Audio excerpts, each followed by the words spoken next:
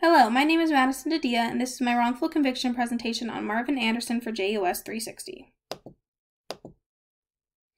My agenda for what will be discussed during this presentation is how Marvin Anderson was wrongfully convicted and served 15 years in prison and 4 years on probation before being exonerated, how he was exonerated based on an introduction of new DNA evidence, how his case followed the internal critique of law, how state law surrounds this case, and how this case is an example of critical race theory, and how Karl Marx's perspective is a sociolegal perspective that helps in understanding this case, and my conclusion.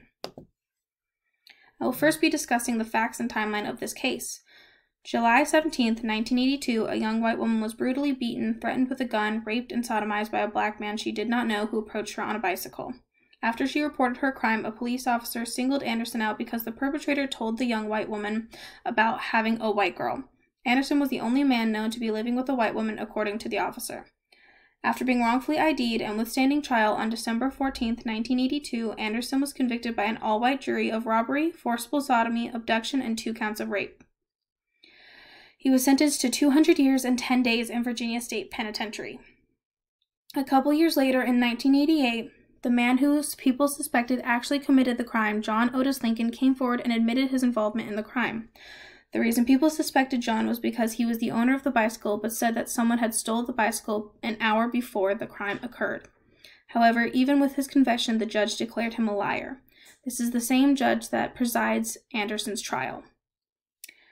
2 big things happened in 2001 for Anderson, the first being that Virginia adopted a new statute that permits felons to ask for a new scientific analysis to be tested of previously untested scientific evidence. And the second being that the Innocent Project, which accepted his case in 1994, filed for a retest under the new statute. On December 6, 2001, the results excluded Anderson as the perpetrator, making him the 99th person to be exonerated in the U.S. due to the post-conviction DNA testing. And on August 21, 2002, he was officially pardoned. This next slide is about critical issues. The critical issues in this case are the introduction of new DNA evidence, misidentification from the victim, and inadequate defense. The victim misidentified her perpetrator. Since this was Anderson's first offense, officers retrieved an identification card for him. The victim was shown a color identification card for Anderson and half a dozen black and white mugshots. In this, she chose Anderson. Then an hour later, in a lineup, Anderson was the only person in the lineup that was in the previous pictures before. Again, she chose Anderson. One could speculate that these are the same reasons that she chose Anderson as a perpetrator. Another critical issue is the DNA results. It wasn't until Virginia's statute permitting individuals convicted of a felony to ask the circuit court that entered the original conviction to order new scientific analysis of previously untested evidence. Evidence that police officers told Anderson's lawyer was destroyed. Without crime analysis, Mary Jane Burton, who kept the samples in her notebook, Anderson would not be a free man. And the last critical issue being that during Anderson's trial, he asked his counsel to have John Otis Lincoln as a witness, and his counsel denied him. The next thing we'll be talking about on this slide is law and social control. Anderson's case was only involved on the state level. It was never taken to the federal level. State law in America, according to our textbook, typically covers matters such as homicide, burglary, rape, arson, auto theft, larceny, and others like it. The specific statute, as stated in the first 2 slides, is Virginia's VA Code, section 19.2-327.1.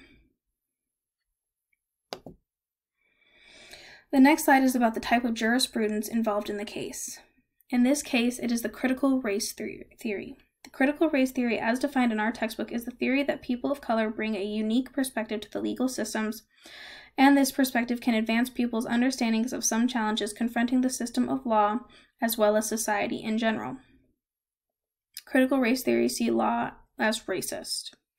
Also shown in this case, a part of critical race theory is critical race realism, which in our textbooks attempts to draw upon the social sciences to expose racial bias and document its harmful consequences. Some examples of this are how Anderson was convicted by an all-white jury, the victim was white and the perpetrator was black, Anderson was singled out because he lived with a white woman, and how John Otis Lincoln The actual perpetrator, another black man, was labeled a liar by a judge after he confessed to committing the crime.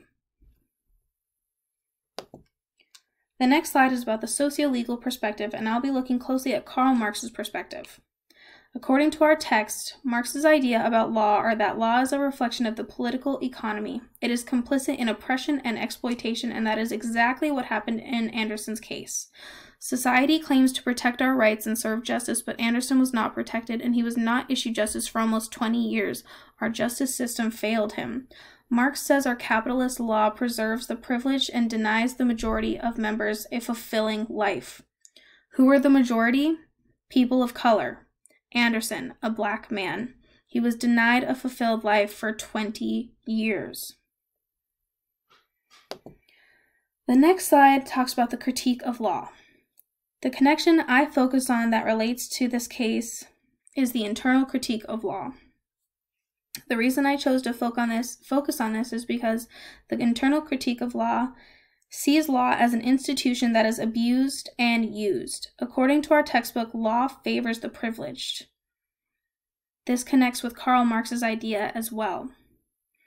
The connection I mostly focus on is that if Marvin Anderson was a white man, would he still have been convicted of this crime?